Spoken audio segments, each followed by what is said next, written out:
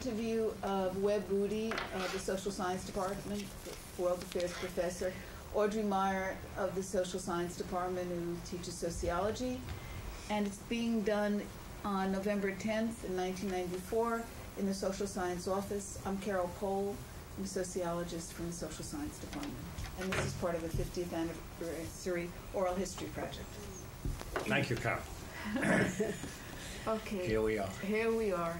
Here we are. So what I thought we'd do is start out maybe with saying what position you're in now, what positions you've had, and then open up more to, either one of you can start. Ladies first. Okay. I'm Audrey Meyer. I'm now retired, but I teach one course every semester as an adjunct, just because I like FIT and the students and like to teach. I came here in 1965.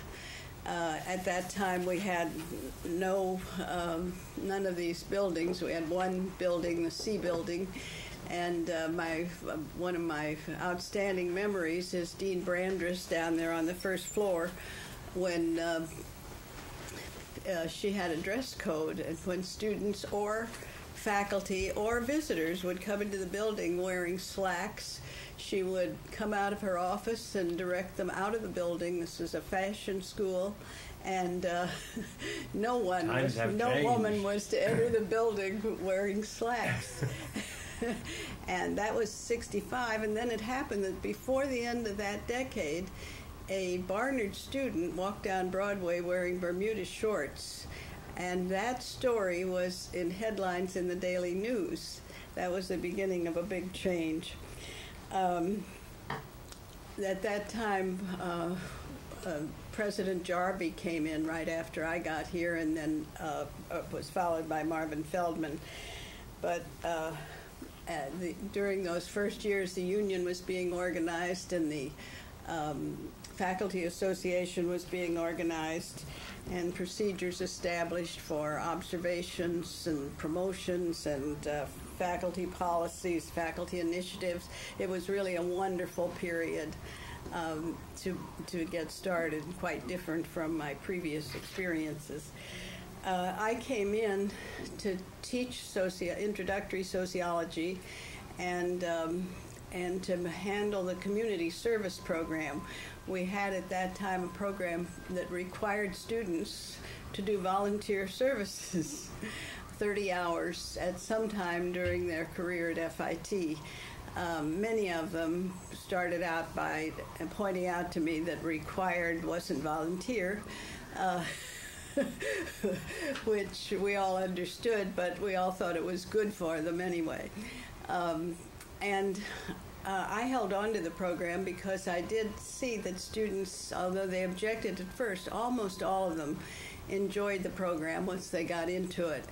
And they worked hard, and I had a list of a couple of hundred agencies here in the city and out on Long Island and some in New Jersey, and we placed students. And then I would have an interview with a student before the placement, and I tried to keep up with them while they were there, and I interviewed them afterwards. And most of them were very glad to have done it. It is a good experience, and we finally did end the program because of that contradiction, and some students had made severe objections to it. But there's a lot. Students got a little active, I think, that they began to say that this was not really... Well, that was kind of the beginning of the student movement, right. too. They got involved in that and felt that they should be independent and make their own rules. Now, it's interesting. I marked that down in my memory, too, because I arrived here just before Audrey in 1964. And right at the beginning, I was assisting Roy Daniels, the other sociologist, with this program. Oh, I was getting some release time. Right. And I always remember Roy saying that, this is Roy saying, I'm a sociologist, I'm not a social worker. Why am I doing this? And he was very upset that the sociologist was supposed to take this. And but I remember that program very well. And I guess when you arrived, then I probably stepped out of it because I was mainly working in sort of the administrative checkup, did they really do 30 hours there and get letters from the agencies because every student to graduate had to be verified of having completed 30 hours of community service. Yeah. Goes back, I believe, to the beginning of the school. I think it's one of the original programs, as I understood it, as Gladys Marcus explained it to me. Yeah. What was the thinking behind it in terms of the original program? Do you know? I think to encourage students to get involved in the community, that they were not just students, and when they went out to work afterwards, they wouldn't be just professionals working, that they were also people in a community. It was widespread at Columbia University at that time. They also had a very vigorous volunteer program. I think theirs was really volunteer. And students were going into poor communities and working. And I think that fueled the student movement, too, because they became very aware of disadvantages in those areas, and that was part of the protest movement. They wanted more justice in the world and in New York and for everybody. Did ours become voluntary before it was dropped? Did it go from required to... It didn't. It just was completely dropped. Well, it did, but... Seems to me there was a time when we were still trying to encourage students to do it. Yes, there was. There were a couple of years when I really tried, and then but it never succeeded. No. Once it wasn't required, it was over. Could you imagine it today with all of our students working 30, 40 hours a week and say, hey, you've got to do community service too? Yeah. Obviously, it would not go. I'd like to comment on that, on room 714, where we all started in the C building, because that was the liberal arts office. So the three departments were all in there together, maybe 40 faculty, just with a desk and a little cubicle. And of course, the three department chairs, Gladys Marcus, I think Bill Leader was science, and Ernie Fleischer was English.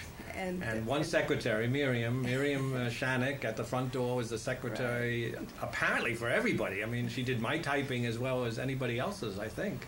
And of course, Ernie Fleischer had a voice something like Jackie Gleason, and he never would go to see anybody. He would just yell. Right. And, of course, the whole room would kind of go like this. Oh, there goes Ernie again. And Dave Seiger would answer him. Poor Dave. Yes, Ernie, what do you want? Dave was also in the English department, and he and Ernie didn't get along very well. Dave would be a good one to interview, by the way. Yeah, You've got him on the agenda, sure. Yeah. But that was an experience, just having a little cubicle. If you wanted to have two students, you'd have to borrow somebody else's chair, Well, my office, when I was doing the community service program, I had an office so I could interview students. But after that, that was taken over for something else. And then I had an office that had a wash basin in it, and and I think a coat rack and some other things. That was that big room as you came in off to the side. Right. And I was thinking of that, too, because there was never enough room, especially in foul weather, for everybody's coats and galoshes and so forth. And, it was just a mess. And they gave us student lockers. They gave us lockers out in the hallway for each faculty member. Because what do we do with our coats and stuff? Well, my office was always...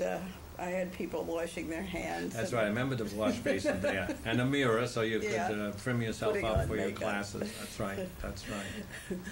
But actually, most of my career as a sociologist, I've been interested in social issues, and most of my activity at FIT has had to do with social issues. That period when I came in, the 60s, of course, was a big period of terrible unrest, and it was exciting. A lot of change was going on in the world and in the United States and in New York. And the Vietnam War was on. The Vietnam War was on. There were peace marches, and there was the student protest movement. The students at Columbia were occupying the president's office and digging through the administrative files, and FIT I guess that was 1968, right? Right. So the big student protest, sure. Yeah. And FIT was, I guess we were wondering what was going to happen here. But we were a little quiet compared to some of those. Compared to us them, students, very professional-oriented, did not... they were involved in protests, but they didn't take over the president's office and do things like that. I think there were some outside agitators who came in and stirred things up.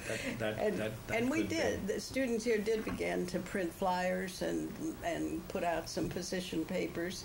Well, we got very involved in the spring of 1970 when Richard Nixon invaded Cambodia, and then the Kent State Massacre, and that spread to every college in the country, including here. And we stopped school and had a big auditorium meeting and formed a committee that got into posters, got into protest marches. I remember some of them went up to Penn Station to hand out their protest. Students did this? Students. This was all student-initiated? Well, student and faculty. It was both. And staff too, I suppose. But the police chased them out of Penn Station. They did not let them do that there. The Soul Club was organized at that time, and the Black Student Club, and students put out a paper of their own, black students, called Black Rap. Oh, yes. Remember that? Yes. There was quite a lot of excitement. There was a lot of activity going on. And this was, Audrey mentioned it because I was thinking of what was the biggest change for faculty in my experience here.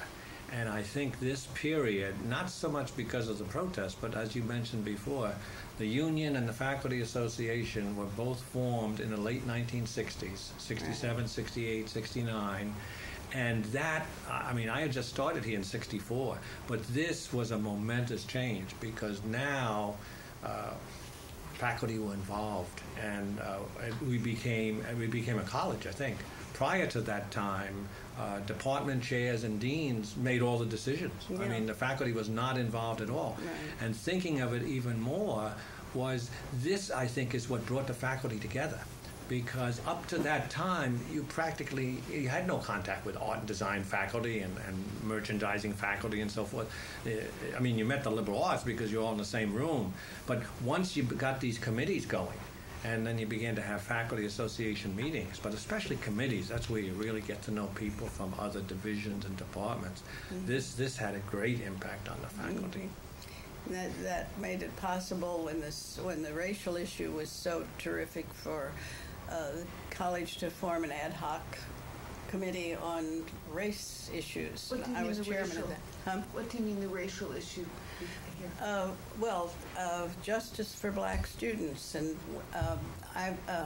Dean Fuller had written a paper making certain recommendations, and then I became chairperson of the ad hoc committee, and we tried to further those recommendations and wrote our own paper, and we were pushing for more recruitment of black and other minority students, and more programming for them, and cooperation with SOUL, the Black Students Organization, to get them into the college. And Ted Cobb. We recommended. Ted Cobb just reminds me of Ted Cobb. It wasn't affirmative action. They called it something else, equal opportunity, or maybe whatever his office was. But he was the first really affirmative action person that we had here. And we wanted remedial programs, and we wanted programs going into communities to help prepare students to get into college, and college exposure programs. We recommended that high school students be brought in to live at the dorm for 2 or 3 weeks just for the exposure. They introduced that summer program, the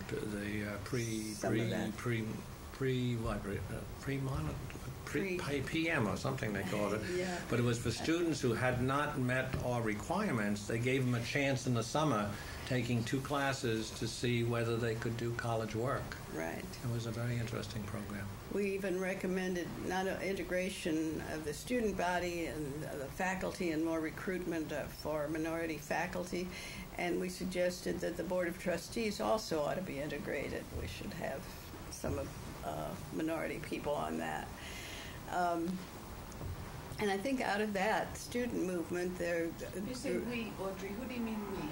There was a group of faculty members? Committee, the ad hoc committee on race. It was formed by the administration, or was formed by faculty? Formed by faculty. Faculty Association, I think. It was the fact that we had the Faculty Association made it possible for us to form a committee and do all this.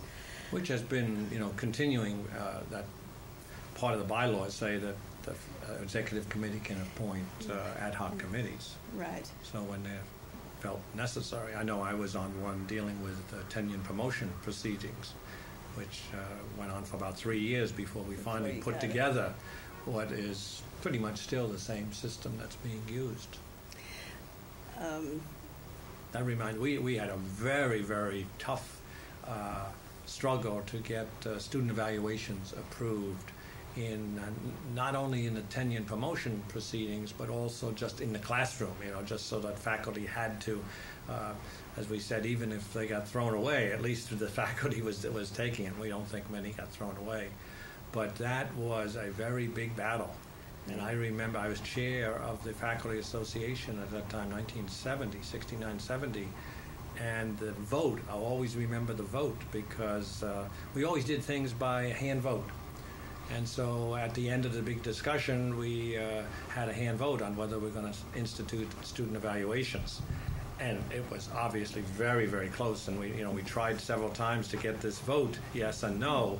And then I guess during the second time, I remember Kay Noyes, who was in the English department, she was the originator, really, the first chair of the Faculty Association, in the back of the room yelled out that somebody had both hands up. And she thought this was so unethical. And so at that point we said, okay, we're going to have to do a paper ballot, and we will collect them at the door as you go out, so nobody comes back in until we've collected all the ballots, which means one per person. And that we did. And the vote was one in favor. It was like 56-55 or something like that. And a lot of people were screaming about being so close. And I said, it really wasn't that close, because I didn't vote. If it had been a tie, I would have voted yes. So it's really two yes carries. Was this initiated by the Faculty Association? Yes. Yes. Student evaluations? Yes. Yes.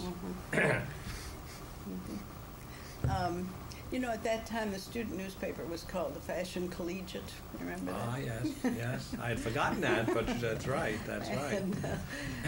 And I think it came out every other week, and there were a lot of letters in there, student protest letters and letters about racial issues. And I got into a little raucous with some students. I wrote a letter and they replied, and I wrote another letter, and it went on. Sounds like Audrey. Yes, I think. Well, I think the next, I don't know, these things were all going kind of simultaneously, but then because, I guess, of the student movement and this awareness about the Vietnam War and peace and justice and race, all those issues, students were protesting and complaining also about teaching, not at FIT, but at other colleges. There was a lot of complaint that the courses were irrelevant and the grading was arbitrary. And there were many other things, but I think those were the main things that spurred us here and spurred the whole humanistic or affective education movement. The movement to teach not just to the mind, but also to the heart, and to make contact with students and not just preach at them. And that led to, at FIT, Marvin Feldman had come by then, and he sponsored this humanistic education program at Glenmont, New York, which was also sponsored by the SUNY. But we all went up there, all who volunteered. We stayed 5 days. Did you go on that? I did not, no. Yeah. Well, at that meeting, the emphasis was on self-examination, honest self-disclosure to each other, feedback from one another, comments and criticism about the college and what we liked and didn't like, and there were all kinds of, we met in pairs and we got partners, and then we met in groups, and we were concerned with motivated learning structures and the learning climate. Sounds like it's right out of an educational school. Well, What jargon. I remember there were 6 dimensions to the learning climate. At least, right? At least. And how it affected achievement. Head, foot, arm, leg. Right. And Marvin Feldman came, and that night we had a fishbowl arrangement where everybody, it was a free-for-all. You could ask Marvin Feldman anything you wanted. And he was wonderful. He was just so good the way he answered questions and dealt with that whole thing.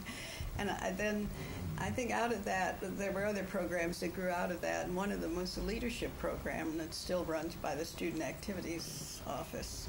Yes. How many people attended the faculty one? It seems to me there may have been 30. Out of a faculty size of about, do you have any idea?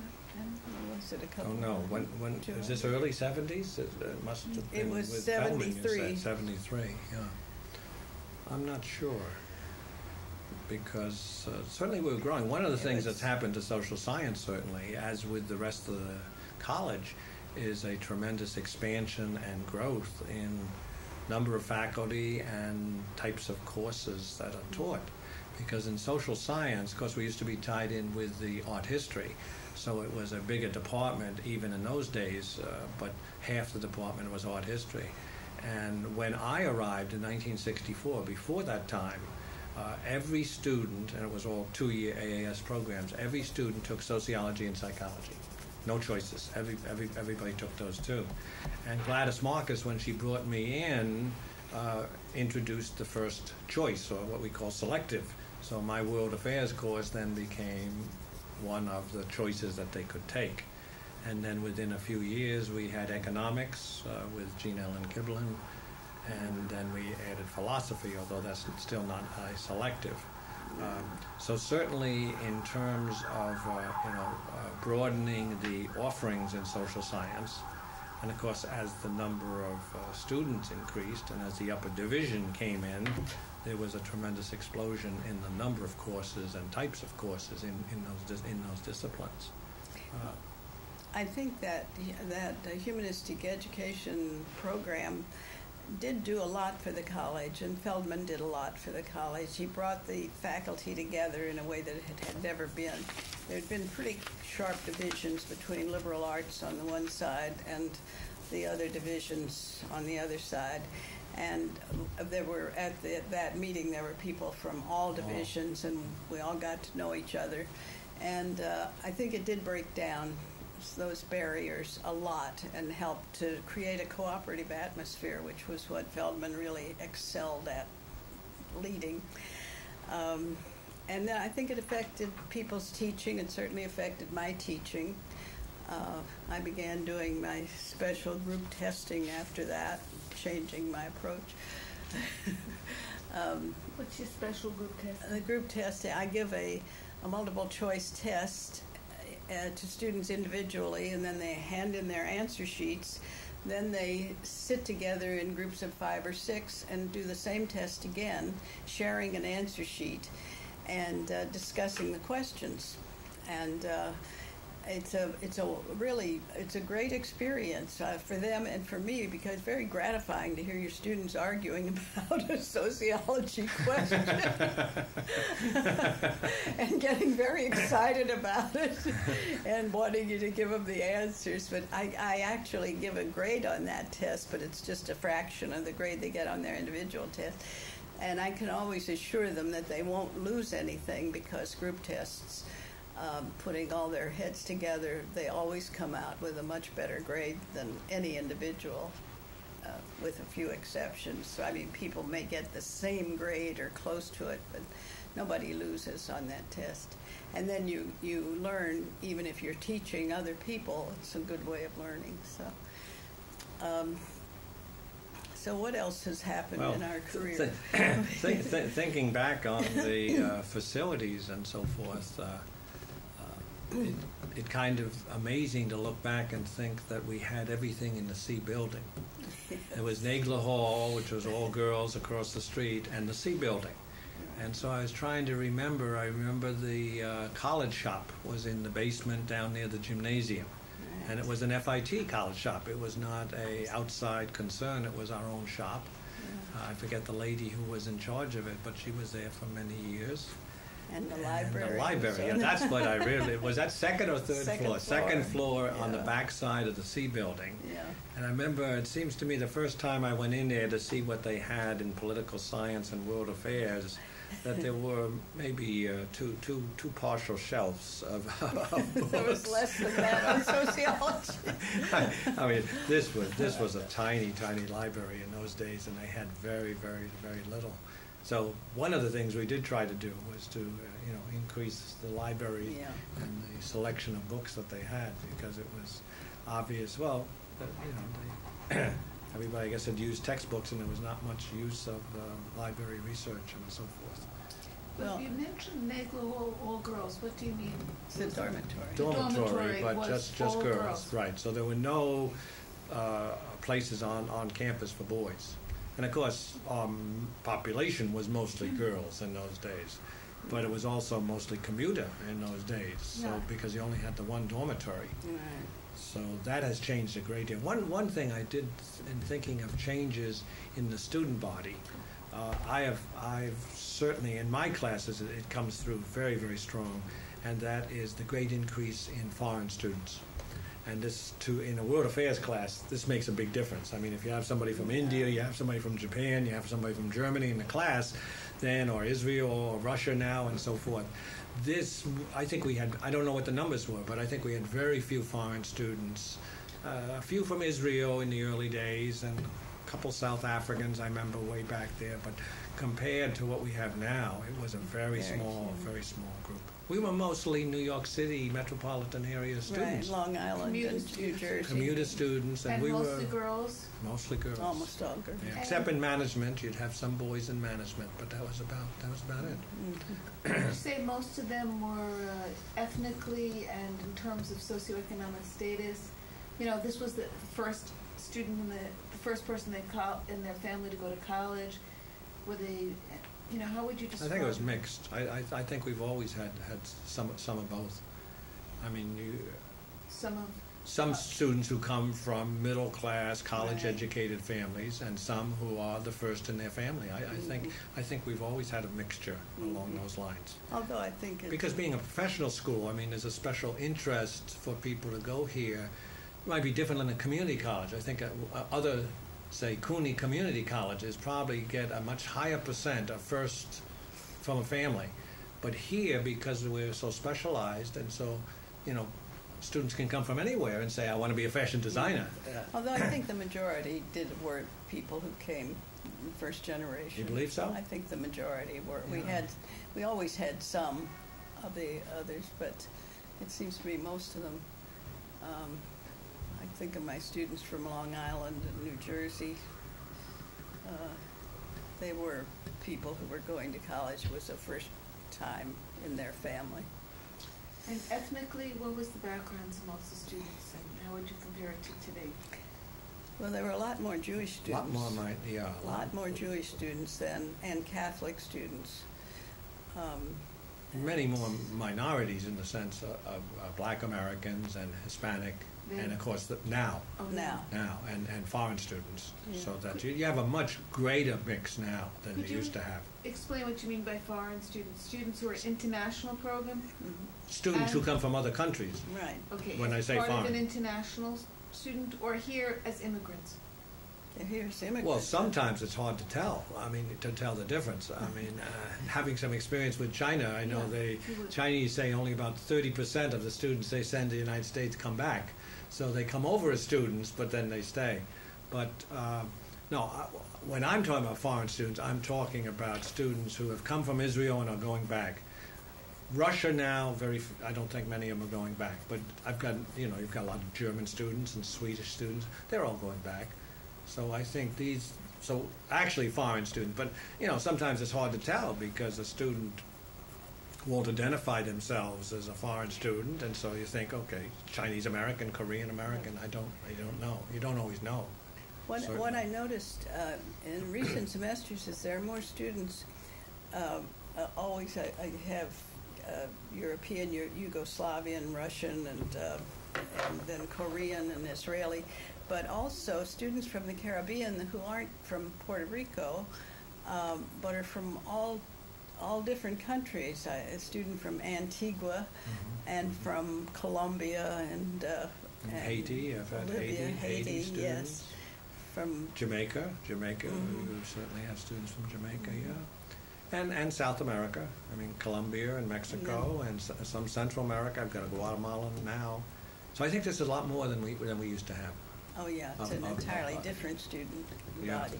Entirely different. In what way do you say entirely? In terms of ethnically, the countries they come from? Yeah. Yeah.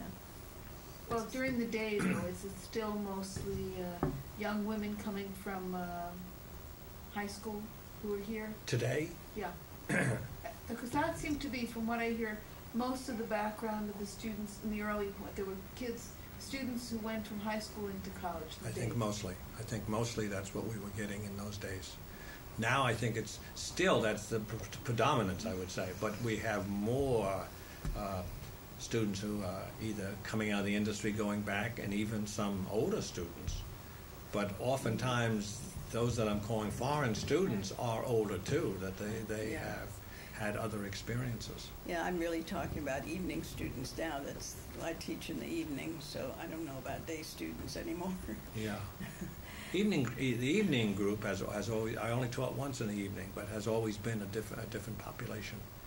Because so many of them are working in the industry, and so I think they've always been an older group than the day students. Yeah, they're young adults actually. Yes. Yeah. Another part of this history is the women's movement at FIT. I knew you'd get to that. Well, I was very much involved in the women's movement. And then there was the men's movement. You remember the men's movement? No, go ahead. I don't remember the men's movement either. But in 1971, we had a one-day conference here called Dialogue on Women, and I organized that and invited people from all around here, from professors from Columbia and League of Women Voters and New York Now and Florynce Kennedy, who was a black character, and people from Brooklyn College and Drew University, a lot of outstanding people. We invited Gloria Steinem, and Bella Abzug came and gave the opening speech at that dialogue. And we had moderators from, we had about 10 different sections going on all day, and we had moderators from the faculty here from various departments, and students participated. We publicized it among the students and faculty, and had quite an interesting day with a lot of activity, and it certainly raised awareness, I think, around the college of the women's movement. And we've done that in other fields too, like nuclear weapons. We've had similar programs. Yeah, Fuller organized meetings about nuclear Faculty initiated most of these programs, students, or yeah. I don't remember the one Fuller initiated. I was thinking the one, maybe it was in the 1980s that Audie up in Koppelman, Audie Koppelman, and I and a couple others were very much involved in, and we got a lot of speakers and films and had things going on all day long. We used to have a lot of assembly programs, and assembly programs that students were supposed to attend in the big auditorium. So you might get 300 or so students for a speech on Vietnam or something. I think now with our little World Affairs lecture series, where if we get 25 or 30 students to hear an outside speaker, we say, oh, that's good. Yeah. But boy, in the old days, we used to pack them into the auditorium because, I guess some attendance must have been taken because at least they were required to go. Well, I think teachers followed up on them afterwards. Were you at this meeting? I remember that was a little high schoolish, I think. That was kind of, not the usual that you find in college. I remember after the Kent State event that we had the auditorium was overflowing. Everybody was there. Well, I remember that one well because I was chairman of the faculty association and I chaired that meeting that morning after Kent State, in which, with a lot of discussion and so forth, they formed a committee which did all these various activities. In line with that, too, I remember, because at that time, President Jarvie had invited me. I was either the second or third chair of the faculty association. I know Kay Noyes was first. I don't remember who was. I know Mike Silverstein followed me, but I'm not sure whether it was someone between Kay and me. I can't remember. But anyway, I know that Larry Jarvie, for the first time when I was chairman, decided that the faculty association chair should sit in on his cabinet meetings. And therefore, every Wednesday morning, I sat in with all the big shots up on the 9th floor, which was, and that became a pattern that Mike followed me and did the same thing, which was, I think, the first time that an ordinary faculty member had any input at the very, division leaders and chairs and deans and so forth. But here I was an ordinary faculty member, just happening to have been president, chair of the committee. I was thinking of that experience. That's when I first got to know Shirley Goodman, because she attended these cabinet meetings, and that turned out to be very fortunate because within a couple years, Larry Jarvie retired, and Shirley Goodman became acting president, and I was chair of the faculty search committee for the new president. There was also a student search committee, and there was a board of trustees search committee. Andrew Goodman from Bergdorf Goodman was the chair of that. And so between the four of us, the student leader and Shirley Goodman and Andrew Goodman and myself, we kind of put together that search, which we all very happily thought about afterwards as having brought Mr. Feldman here and having brought Andrew Goodman. When I saw him later times, he would always say that, "Hey, we did a good job, didn't we?" We did a good job. I think we did.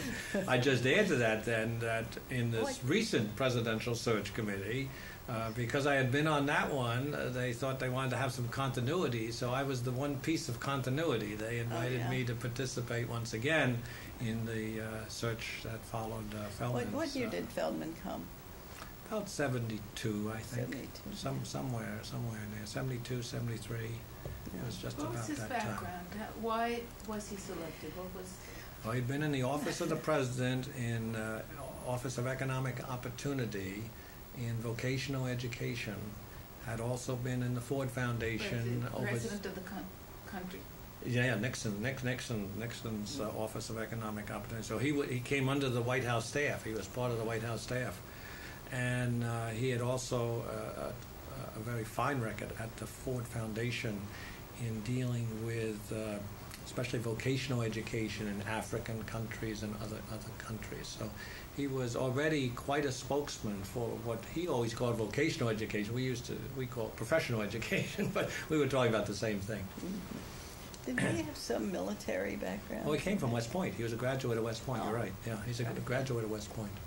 And he taught a little bit. That was the one thing that we thought was perhaps a little weak in his background. He didn't have much teaching experience. A little bit, I think, at San Francisco State or something in mathematics, as I remember.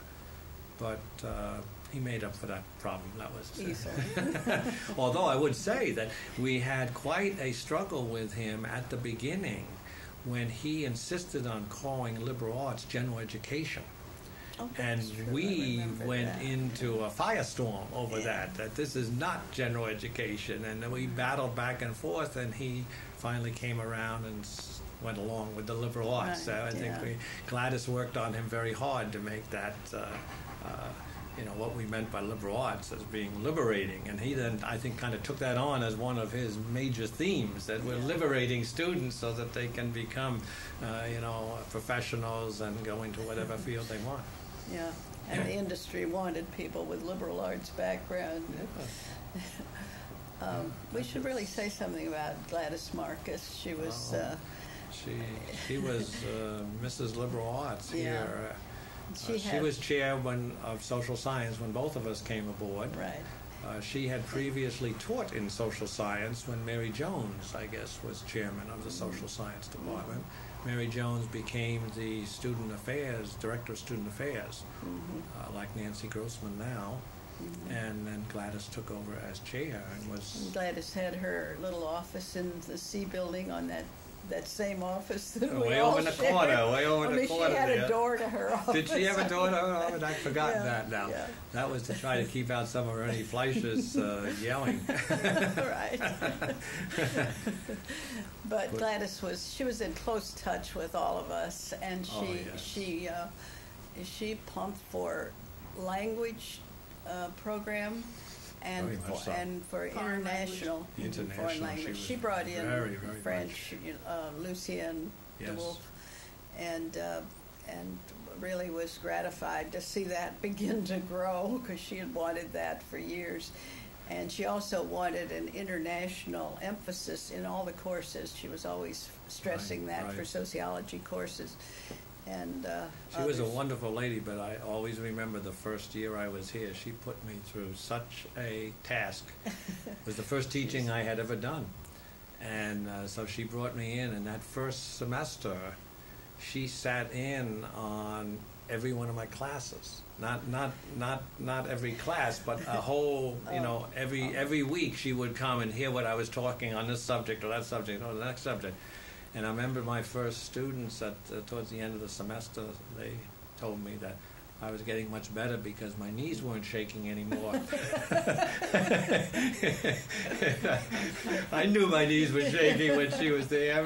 That's right. She did all the observations. Ooh, yeah, but this was like all the time. I mean, she was there all the time, and I thought, wow. Well, by the time I hope this doesn't go on forever. I'd never be able to survive this job. But after the first semester, she let me go. So I think she was too busy when I came. So you were very fortunate. She sat in a few times, but not that. I mean, she never said anything nasty. I mean, she never said anything nasty. Oh, the first time, I think the first class, she thought was a disaster, and I knew it was a disaster. But I mean, I was really shaking. But after that, she was just kind of encouraging and so forth, and she would just sit there. But I mean, I always knew she was going to be there every week. But she was a wonderful lady and encouraged us all to do whatever we could and. New courses or go to conferences, keep up to date. Right. Wonderful lady. We all miss her. That is true. I wish you were here to see what's happening. I wish you were here especially for the publication of Ruth Rubenstein's book. Yes. Well, the 50th would be, she'd enjoy the 50th too, and so would Shirley Goodman. That's too bad they're both not here. Yeah.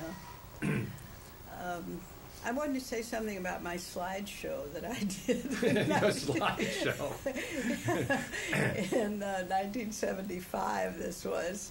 Gladys asked me to put together some sort of a program on women. And I think this was in celebration of Women's Month or Women's Week or something that year.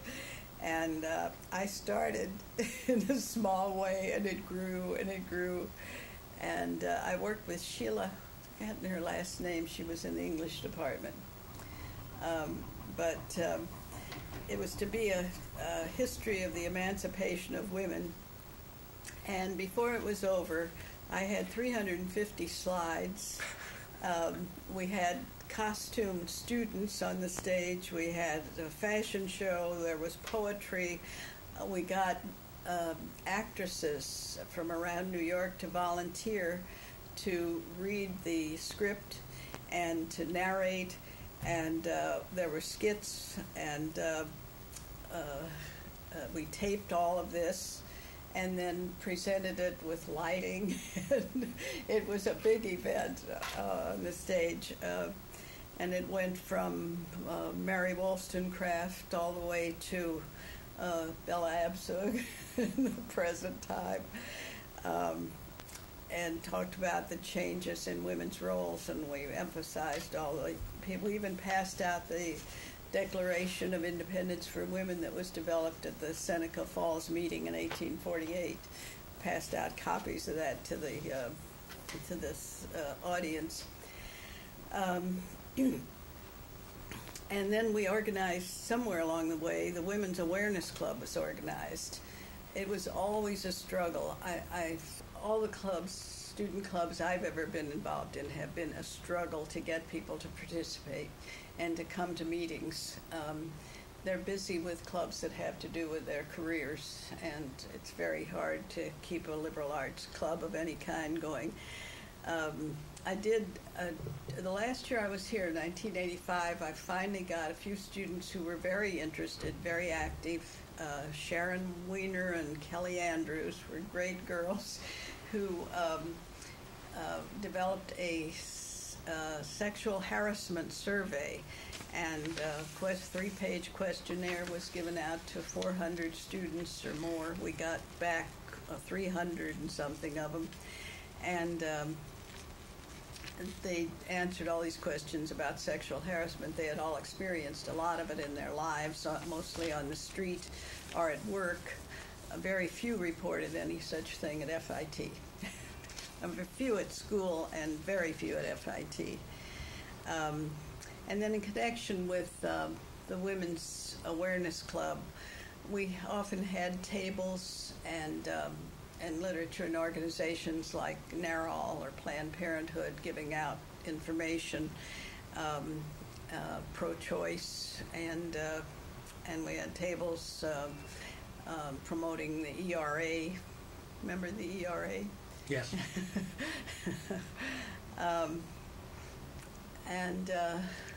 We had, I remember Mary Calderon came once to talk about women and sex and gays and straights, but I think that may have had to do with the counseling committee. I'm not sure that that was part of the women's awareness.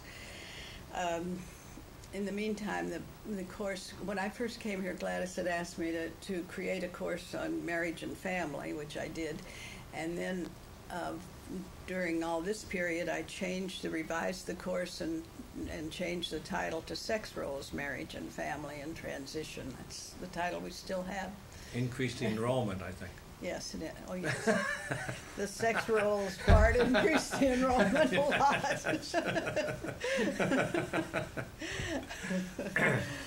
Why?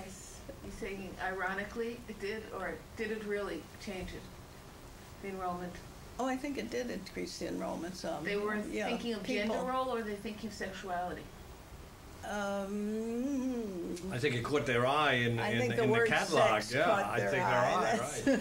That's what it was. Roger Malera once told me I ought to change my China and Japan course to Sex in the Orient, and he said then you would have no problems getting students. Well, I couldn't quite put that one over. But I was thinking back on the department when we came in. Of course, combined with the art history, we had a number of older art history professors, Irene Craig and Henry Lemming and Sibylla Simonides, and there were a number of, in a sense, the generation before most of us, and but I don't think in social science, because I think Lou Stoller and Roy Daniels were just about the two senior. And they were not that much older. They were about the same age as us, I guess. Yeah. So actually, we did not in social science have a real carryover of what we might call old-timers. We all became old-timers as time went on. But I mean, the department kind of grew, so that Lou has been the oldest old-timer for a long time, I guess. Remember those two art historians? They exchanged. And that was Henry and Sibylla. And Sibylla. Each one was here one semester. And then went to Europe. And went to Europe the other semester. And so they were on the same line. Yeah, it was the same line, but they each had it for one half of the year. Yeah, that was an interesting arrangement. How did things work with art history? How did it happen to be combined in a department? I'm sure that was long before, because it was art history, sociology, psychology. That was the department. That was the liberal arts. That was division. it. So that was the whole liberal arts. No, that was the whole social science. Oh. The whole social the whole science, social science. right, then science. But so that made a manageable department, I suppose. But then when we began to expand into political science and economics and philosophy, and of course we got more sociologists and more psychologists and so forth. So then it became just too big a department. But I mean, we always in department meetings had different viewpoints. The art historians had their viewpoint, and the rest of us had. I mean, we were social scientists, and they were more historians, and it was. Well, we didn't split until quite recently. No. It's partly, I think, a financial. I think there's a financial in question in splitting. Another chair and also secretary and that kind of thing.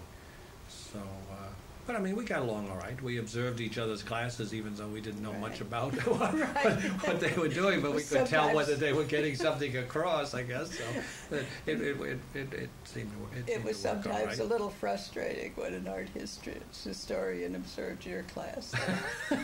You're never quite sure what kind of comments you're going to get. Right. But, I do remember some of the summer schools, too, because we didn't have AC in the old days. And summer school, I don't know, you teach many summer schools? I did teach summer school. Sometimes they were kind of brutal, as I remember, when we get a hot July. Oh, yeah. One of my memories is teaching in the knitting room in the basement with the machinery all around. We had a little corner in the room, and the rest of it was machinery. And it was cold down there. So that was very fortunate. Yeah, we very cold. Because they hadn't expanded to these buildings? That's right. That was still in the sea What were these buildings before? They were office buildings? That's a good question. What was here, huh? What was here? What was here? Well, we got to think about that for a while. I don't remember it now. I don't remember. What was here? They must have been. It must have been office buildings and maybe I don't think there were any apartment buildings. I remember stores along here, I think, at that corner. I really don't remember. That's a very interesting question. How many times we walk by them and don't remember what they were? That question comes up a lot. I look I look in my own neighborhood at a block and realize, these are new stores, and I try to think what was there before. You don't remember. I haven't asked the question before because it hasn't come up, but I will start asking it. Because nobody has said, I remember when A was this, and nobody has said it. So it's like, they remember the C building, they remember High School of Needle Trades, but they don't remember what these buildings were before. Well, so I have to really ask the question. It's over on that corner where the library is now. I don't know. I don't remember that either. I'm pretty sure these were office buildings over here where that dormitory is. One thing I do remember is we used to have the commencement out in the backyard. Oh, yes. And that was nice. Really very interesting. Everybody praying that it didn't rain.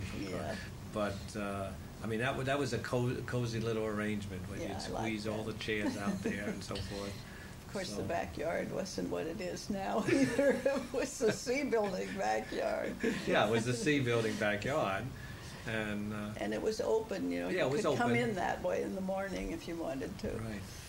I was trying to think, there was some green there, or maybe it was potted green, but I do remember. I think there was some trees and so forth there. So I remember it was nice out there when the commencement. Commencement was pretty good there. What about linkages? But obviously we outgrew it. Linkages to the various industries in terms of social science department. Did you have much linkages to other unions or industry, what they call the industry, the apparel industry in any way? Not in political science, world affairs. We for many years, we used the United Nations a great deal.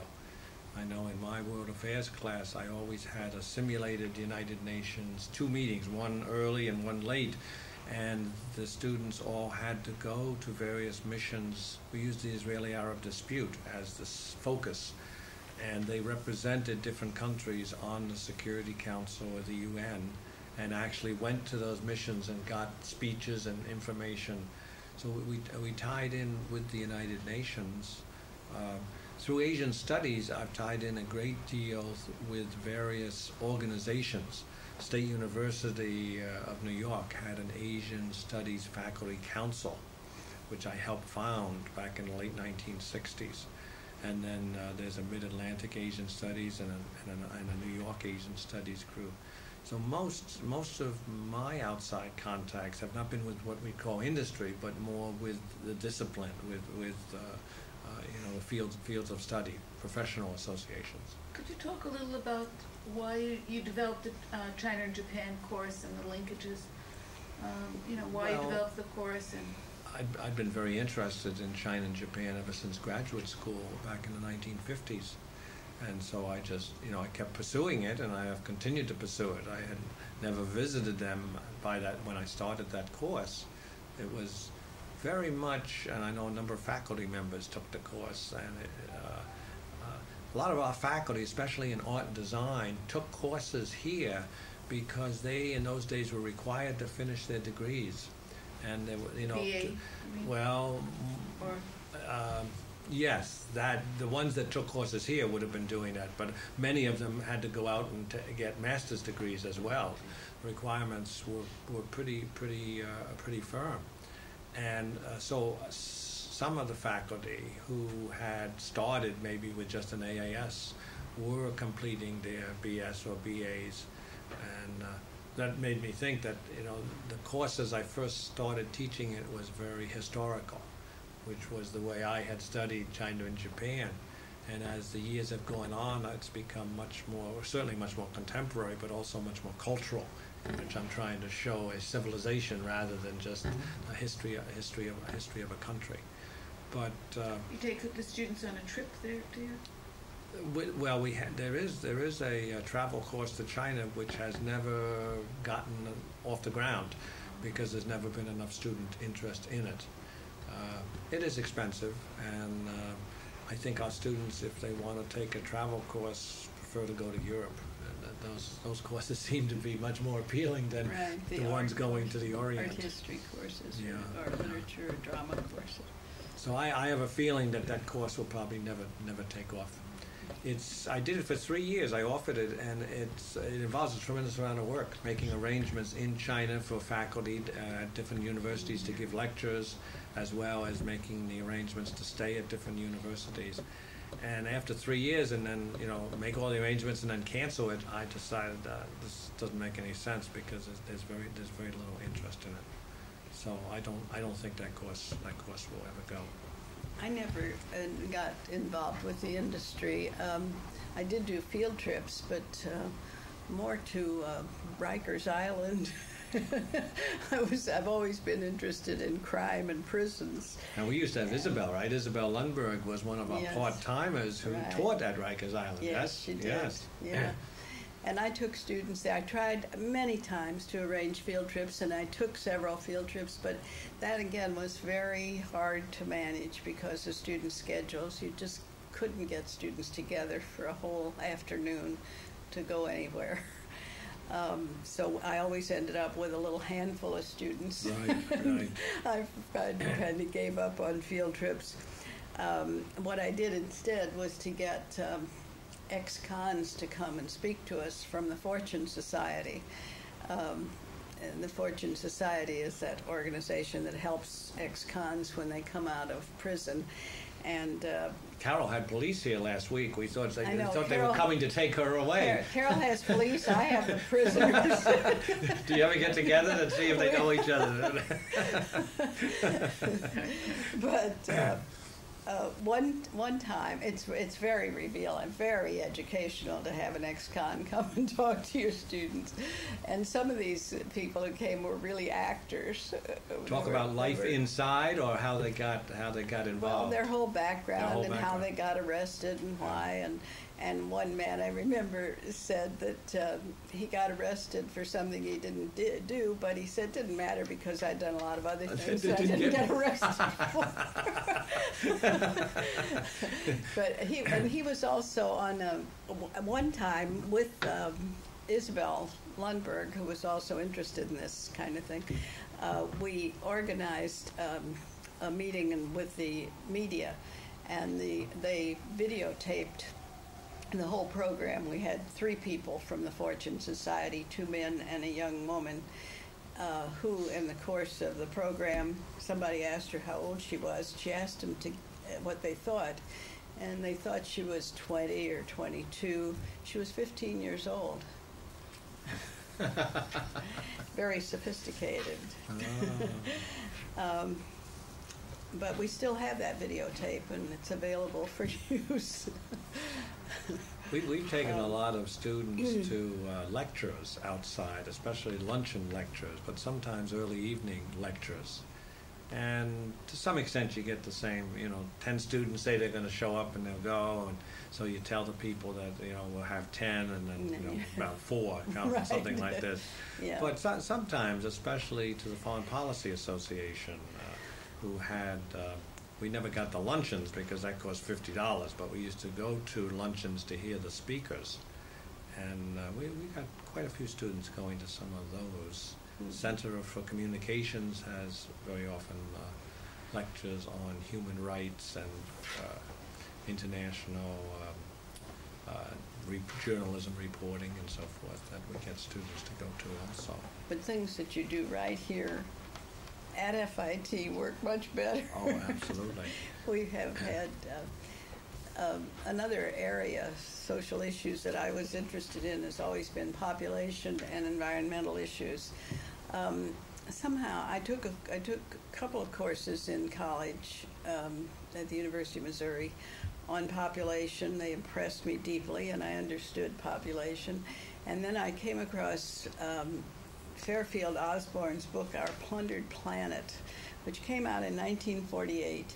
And it laid out really the whole story about the destruction of the environment and the planet. And from then on, I had those as major interests. And nobody else was really talking about it. And it was not a popular issue. But I talked about it in my classes always. And then in 1970, enough interest had developed. We had Earth Day 1970, and that was also in connection with the Vietnam War. We had a mannequin from one of the departments and dressed her up as a bride and put a gas mask on her. And we had her at the entrance to the college and had a big program that day with a lot of organizations here. We must have had 20 or more organizations with tables and information being handed out, and a film on environment that day, and a lot of material about nuclear war. You mean you and the students, or you No, and the faculty? Ellie Applebaum was in the science department then, and so she and I did this together, and it was quite a big event. I remember that we were referred to as ecology freaks rather contemptuously.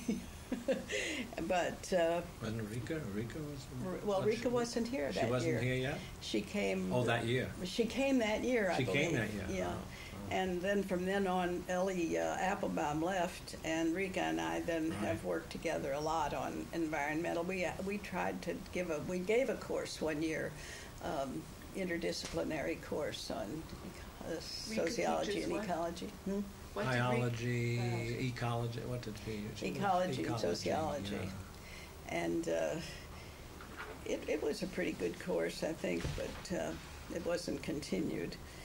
But then Rika became especially active, and I worked with her, and we had peace marches in the 70s, and she had a big auction, Recycle Your Relics, about recycling, and we sold UNICEF cards, and the science students made terrariums.